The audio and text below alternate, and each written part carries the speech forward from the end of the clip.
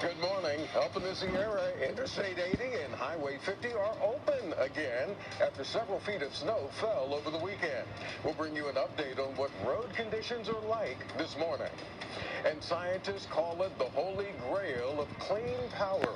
New reports later today about a major breakthrough in fusion energy and how the Lawrence Livermore Lab is involved. From KTVU Fox 2 News, this is Mornings on 2.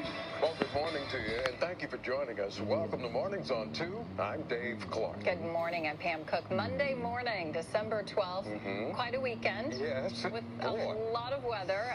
People across the Bay Area waking up to very cold temperatures. People in the Sierra digging out of the snow. The road conditions have improved, but chains are still required for all cars except four-wheel drive with snow tires. Temperatures dropped low enough to make snow stick on some of the Bay Area peaks, and there's a peak at that. This is a picture of Mount Hamilton in Santa Clara County there. Snow and ice on Highway 130 in that area.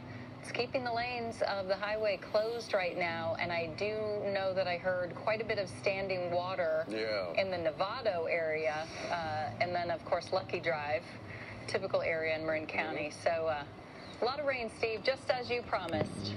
It was a good old-fashioned winter system. Yeah. You know, I'm not going to label it. This was just a good cold front here, and the upper low is now making its move. And if you heard rain overnight,